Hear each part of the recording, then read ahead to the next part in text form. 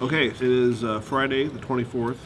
Congrats on getting through build season again. FRC teams have a weekend off to make their spare parts and work on maybe some unbag time, possibly.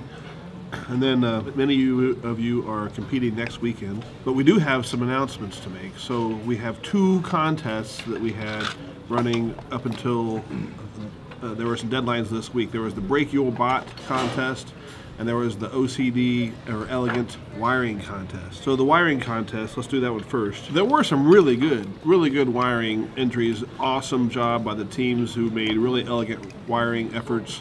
There's 3 that were very good.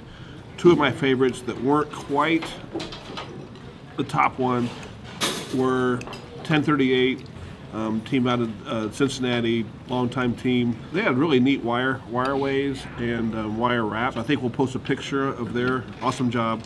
The other team that was really good, this team had really awesome wiring label. Not only was it neat, but their labels were impeccable. That was 1501 out of Huntington.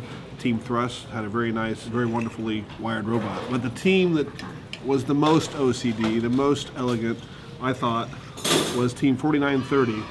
Ironically enough, Electrical Mayhem. It was anything but mayhem. It was very organized. All their wires went behind panels and were tucked in. You couldn't even see the darn wires. Maybe it wasn't even wired. I don't know. It was so good. Good job. The Break Your Bot contest was we had some interesting entries. One of the entries, they had the robot climbing on a rope and it fell down, and they were on a gym floor. So I hope that gym floor is okay. So I hope there's not a divot in the gym floor. Yes. So we only got like 2 submissions. I know. What's up with that? I can't believe there weren't that many breaks of robots. And the point was to really celebrate the break-ins of your robots. But the team that I saw, they had a really early entry. They broke their climbing mechanism. Well, the climbing mechanism fell off, and I heard they bent their frame a little bit. But 829, awesome job, Digital Goats. The thing I liked about it was once it fell and something was wrong, they said, oh, I guess we got to fix that. So that's the point, is to fix it, right? So good job.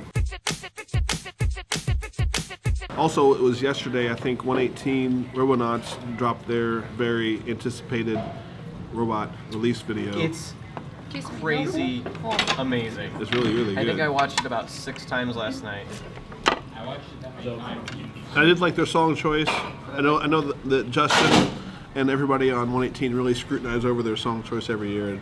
It's kind of silly, the pressure that they get for that. I did notice that they held 118 balls in the robot. That was quite impressive. And their flywheel, I think, was the most impressive thing to me, how they're spinning it super fast to get that speed to maintain through the stream of balls. So I posted the link to the 118 release video on my personal Facebook page, and I got a note from a good friend of mine in FIRST who's been doing FIRST a long time. He's like, well, I'm concerned about how much adult involvement and how much the professional engineers are doing for robots like that robot. And this is a guy who's been in it a long time. He and I had a really good conversation about it, and I said, I know the kids on this team, I know they're involved.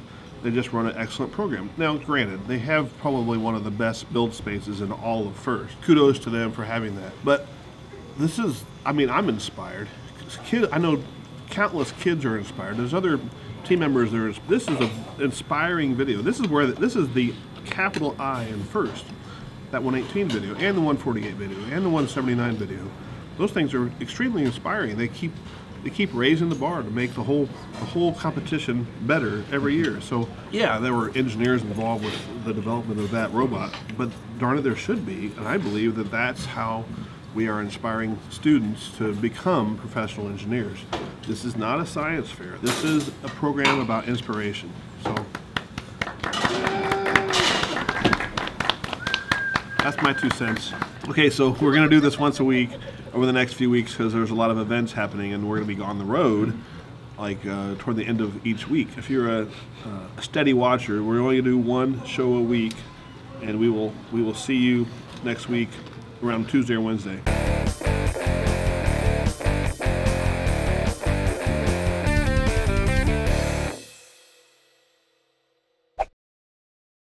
$8.29 Digital Goats. Good job. Oops, I did this. That wasn't good.